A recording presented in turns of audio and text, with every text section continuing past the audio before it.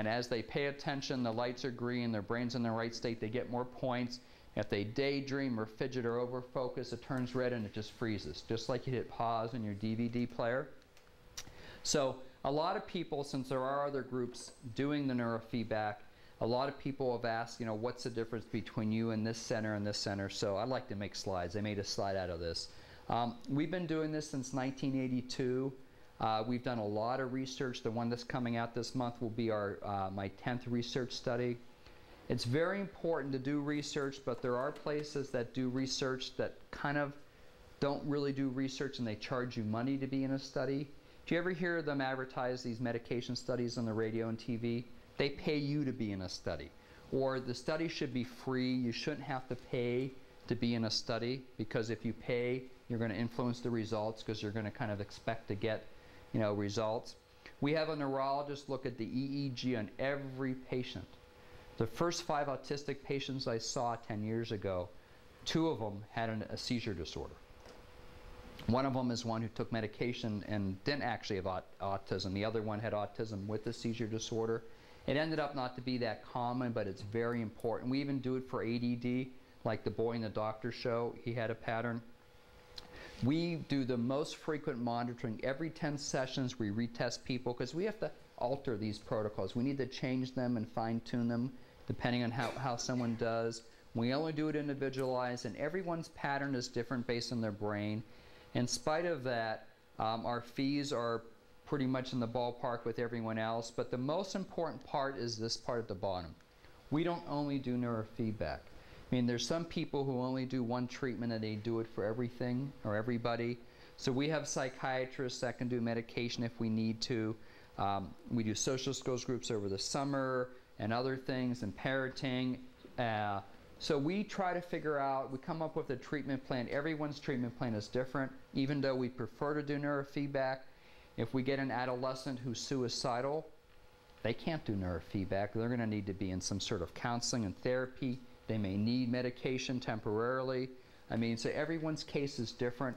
If we have a child and the parents want them to do neurofeedback and they think they're going to get divorced and one of them might move back east, I'm not going to start a neurofeedback treatment that may take a couple months to do, not knowing if they can finish it. So it's really individualized. One of the things I'm going to announce here, and we just start doing this recently, there's a new type of neurofeedback that came out last year that we start doing called SmartMind. And this is a new type of neurofeedback for not only ADD, but people who have ADD and learning disabilities that may have autism or brain injuries. What it does, it combines a learning program called Captain's Log and neurofeedback in the same program. And some of you are familiar with a lot of computerized learning programs. It works on processing speed, auditory visual learning, math, patience, memory, but it only teaches you these learning skills and cognitive skills when your brain is in the right state. So let's say you're working on auditory visual processing or math, and you start daydreaming. The SmartMind neurofeedback program stops the learning program and puts you into the neurofeedback program. And then you have to get your brain calm and focused again, and then you can do the learning program again. Or if you're doing the learning program and you over-focus, it stops the learning program and puts you back into the neurofeedback program, so you only learn when your brain's in the right state.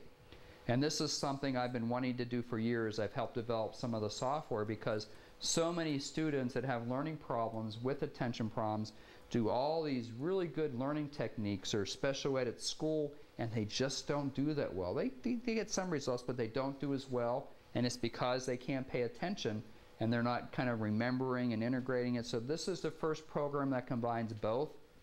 And I've worked with Dr. Sanford, who's the director, and developed some of the software. We're still working on some new programs now, but it's been phenomenal. We've had children and an adult now that have had years and years of gains in like 10 sessions of neurofeedback. Phenomenal so far. So we're really excited about the SmartMind program. This is some of the screens where there might be a game where they're kind of racing and they have to keep one brainwave above and below, but they're getting stars and points, and they earn little computer money as they do well. So it's this really integrated system. and their brain waves are being monitored, and they're trying to make this star bigger and get points. So there's all these kind of two different systems of learning and neurofeedback in one. That's called SmartMind. And what they found so far, they did a study for adults that had ADHD and brain injuries, and they found out when they used this program, both auditory and visual attention improved with these adults. And now we're doing this with children, so we're very excited about that. I'm going to finish up by showing you what happens to the brain. Because remember what I said, our goals aren't just short-term, our goals are long-term to resolve the problems in the brain long-term without side effects. The really exciting thing about neurofeedback and the brain maps is we can measure what happens in the brain. We can see the symptoms improve, but we can see the brain improve. So this is an adolescent with ADD, and these are all those theta-beta ratios that shows that they're daydreaming too much, 5, 4, almost 6 times as high. After the neurofeedback, they were all below the 2.89, 1.8, 1.4, 1.0. So we can measure with the statistics that the brain was daydreaming less and focusing better. This looked like somebody that didn't have ADD anymore. And when I actually looked at the brain waves, we're trying to get rid of the red, the top rows, the daydreaming. And this is somebody that had that overfocus type, a different type. And this is the overfocus, the red here. After the neurofeedback, almost all the red was gone. Very kind of nice to see a physical change as he was able to focus and not get stuck on things. Now, when we work with autism and Asperger's, and we started doing this, our first question is, how can we get these kids to do the test? And we actually figured out some really good ways to get the kids to do the brain map, and we're able to get 98% of our autistic students through the brain map. And then the question was, okay, now that we know what's going on in the brain, how are we going to get the autistic and Asperger students to do the neurofeedback? How are they going to come in for all these sessions? Because we realized they had so many more abnormal patterns, it was going to take more sessions. What we found out is even though at the beginning there were more challenges working with students with autistic spectrum disorder, as we go through the neurofeedback, they were easier to work with than the ADHD and ADD students. Anybody want to guess why? Is there common? Sometimes.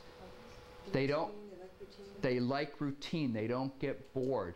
The students with ADD start well, but after a while they get bored, and we have to use all these rewards and points and movie passes and allowance to kind of get them to finish up. The students with autism and Asperger's, they're kind of a little hard to begin with, but once we get them a routine and they're coming in the same day and usually with the same therapist, they settle into this routine and they do great. As a matter of fact, they never want to stop. And they want to play the same game on the same system every time, so we have to reinforce them to try different games and not over-focus or try different display. The results have been more gradual, but even more significant than ADD. And this has been so exciting to me because of the lack of medications for autism and Asperger's. We've seen improvements with speech. A lot of kids have started to talk that were nonverbal. Social skills, their behavior has improved. Their anxiety has improved. I'll give you a couple examples. This is one of my favorite examples. This was an adolescent we worked with about 5 years ago. And he had a lot of red in the delta, and he had this beta, which was the over-focus pattern. He would, let's see if I can take a chair and show this to you. When I first met with him, he had a lot of the classic autistic symptoms. He would just like sit in a chair, rock, he wouldn't even look at me. How much longer? Go now. And he'd get up and he'd walk away after about 30 seconds. That's the only interaction I could have with him. After about 20 sessions, I see him in our hall that you saw in that doctor's video, and I see him, "Hi, Dr. Linden!" Smiling, he's looking at me and he's waving. Big difference in what I saw beginning. After 40 sessions, when his mom brought him in, she goes, "You're not going to believe what happened." He's talking, he's communicating. I had about a half an hour conversation with him. And he's giving me eye contact, and he says, "Thank you, Dr. Linden, for the neurofeedback. It's really helped me, and I'm in some regular classes, and I'm getting A's and B's." So he's 15 now, and he says, "And I discovered something new. I discovered something I really like." So he's 15 years old. What do you think he discovered? I discovered there's girls, and I like girls, and I want to get married, and I want to marry Rebecca, and that was his neurofeedback therapist. And the mom's Mom's kind of tearing up, and she says, "Thanks a lot. I never thought I'd have to deal with this." So now we have